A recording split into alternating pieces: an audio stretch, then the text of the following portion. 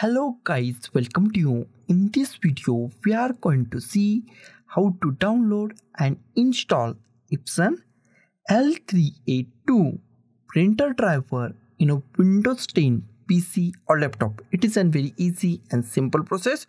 So let's go to our video. First we check our machine is 32-bit or 64-bit. That is very easy to check it. Go to this PC, right click on this PC, click on the properties. In properties, we find many options. Scroll down and find system type. If system type is 64-bit, that means that machine is 64-bit operating system machine. If system type is 32-bit, that means that machine is 32-bit operating system machine. This machine is 64-bit operating system machine. Close it. Next is download our printer driver and scanner driver. Go to any web browser that you like. I am going to the Google Chrome and here type Epson L382 driver and hit enter key on your keyboard. First link is from the Epson. Open the first link. And Epson official website is open. Here we find Epson, then our printer name and support, okay, or the printer name. Scroll down. Here we find it's detect your operating system right. If your operating system is not right, bit is not right, then click it here. If Windows 10 32-bit, then go to the Windows 10 32-bit. Windows 10 64-bit, then click on the Windows 10 64-bit and click on the go button. After that, scroll down. Here we find drivers, expand drivers. In a drivers, two drivers are IMP for us.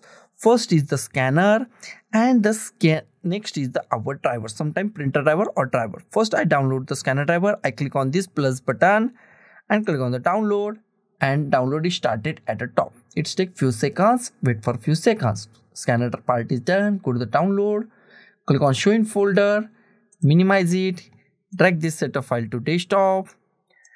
After that, go to the web browser once again, and this time go to the driver and the version. Okay, go to the printer driver or the driver, click on this plus button, click on the download, and here we find our downloads is started. Wait for a few seconds. Our download is complete in a few seconds. Go to the download, click on show in folder, minimize it and drag this set of file to desktop.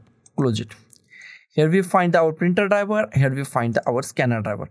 Go to our printer driver, right click on our printer driver. This is and set of file, and this set of file is actually zip file, and we are going to unzip this zip file.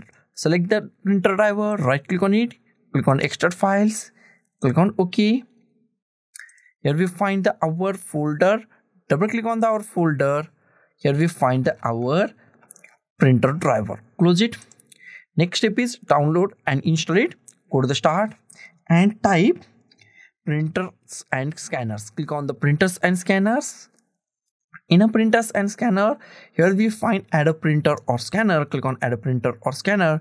Wait for a few seconds and new option is pop up in a few seconds. New option is the printer that I want isn't listed. Click on that. Close it.